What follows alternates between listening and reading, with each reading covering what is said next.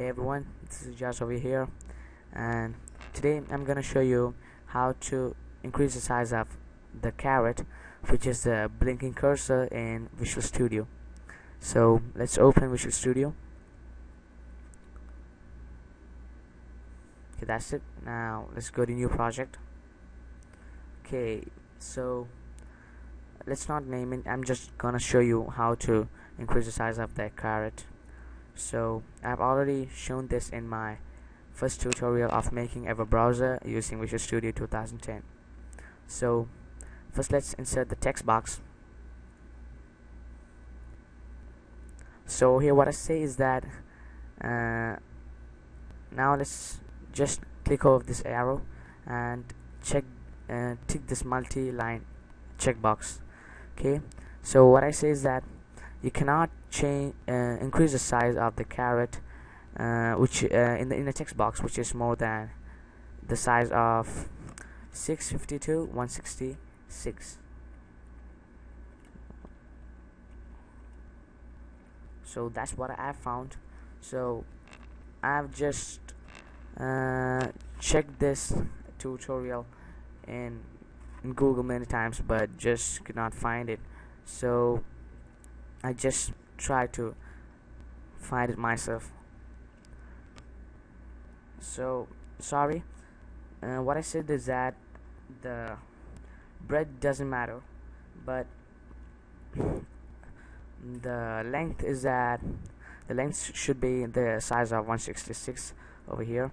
And now let's check it out. Let's check how we make the caret bigger. Okay, now click on this text box. In this property box, just go down, and under the appearance column you can find font over here. It is just below the cursor option. Just click on that and a button appears. Click on the button. Okay, now go down. Let's check it with 16 size. Here, this is the size of the caret, I mean the font. So as you know, as you change the size of the font, the size of the caret automatically differs. Now this is, let's put it as 18. Okay, so let's debug it. Okay, that's the size. Okay, now let's increase a bit more. Click over here. Okay, go down. Now let's put it as 36. Debug. That's it. Okay, now 72.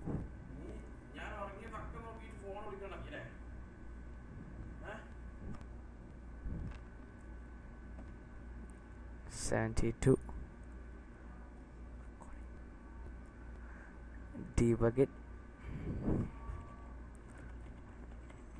That's the size. Okay, that's it. So this is how you will change the size of the caret.